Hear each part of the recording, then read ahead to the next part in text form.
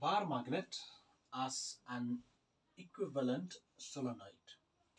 Okay, so here we shall see how this solenoid carrying current behave like a bar magnet.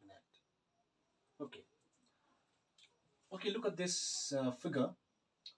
Suppose this is my solenoid, and let's say the current is passing through the solenoid in this direction. Okay, so this is the directions of motions of current. Right, now because this solenoid, it is actually, the two ends of the solenoids, they behave like north pole and south pole of a bar magnet. So how do we understand about that? So I mean, which face of the solenoid will be like a north pole and which face of the solenoid will be a south pole? Okay, so to understand about the north pole and south pole of a current carrying solenoid, so we will just remember this, let me say this is an idea, okay, a simple idea to understand about the north pole and south pole of a current carrying solenoid. So if the current in the coil, that means in the solenoid, let's say it is passing in this direction, which means in clockwise direction. So suppose this is a coil. So if the current is passing in this way, right, then this face of the coil will behave like a north pole, and the face at the other end of the coil, okay, this will behave like what? If the current is passing in this way, this face will behave like a south pole, and the face at the other end of the coil will behave like a north pole. So for that, right, I have shown you this idea about how to know which face of the coil is north pole and which face of the coil is south pole. So if the current in the coil, let's say, right, starting from this end, let's say it is passing in clockwise direction. Now, right, I put two arrows here and here, which mean clockwise direction. So this arrow, it is pointing down. Now this arrow also is pointing down. This is pointing up. This one also is pointing up. So if you join this, right, you'll get like S shape. So S stands for south pole. So when a current, right, in the coil is passing in the clockwise direction, then that face of the coil, right, the starting face of the coil behave like a south pole.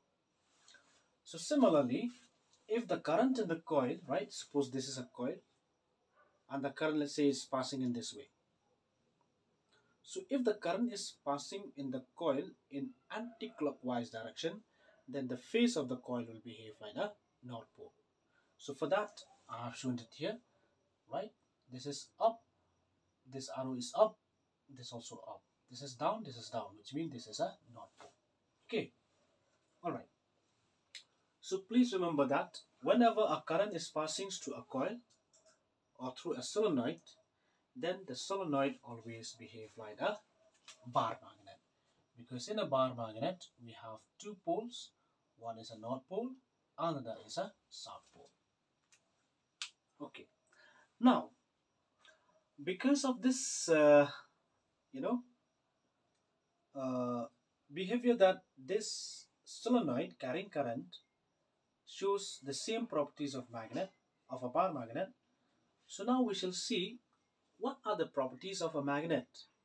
Okay, so the first property of a magnet is that when this bar magnet is freely suspended, then this bar magnet will point in the north-south direction of the geographical earth.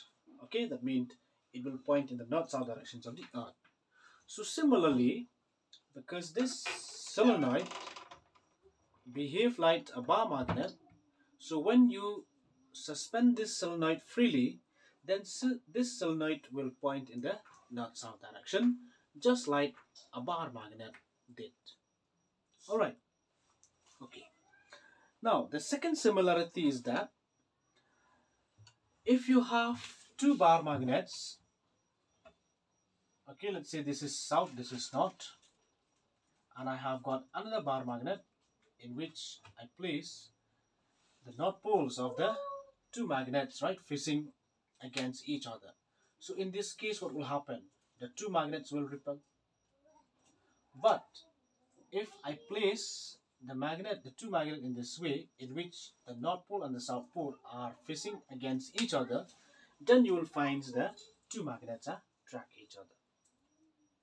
So similarly, if you have two solenoid carrying current, all right, then these two solenoids which carrying current, right, they will exhibit a mutual attraction or repulsion when brought closer to one another.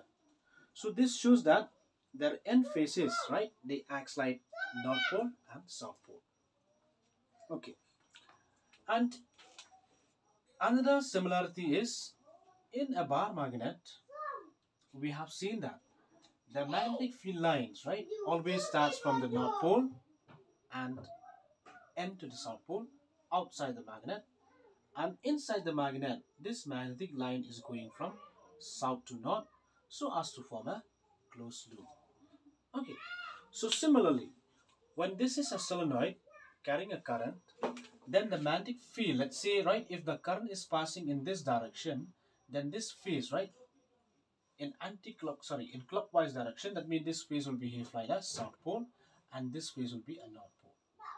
So if this is south and this is north, so magnetic field lines, right, will be generated in this way. That means it starts from north, it comes to south, outside the bar, outside the solenoid, and inside they will goes from south to north, and right, in this way they will form a closed curve.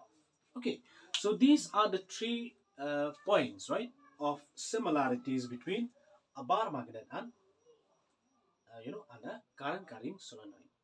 Okay, so because of these similarities, right, I can say that this solenoid carrying current, right, behave exactly like a bar magnet.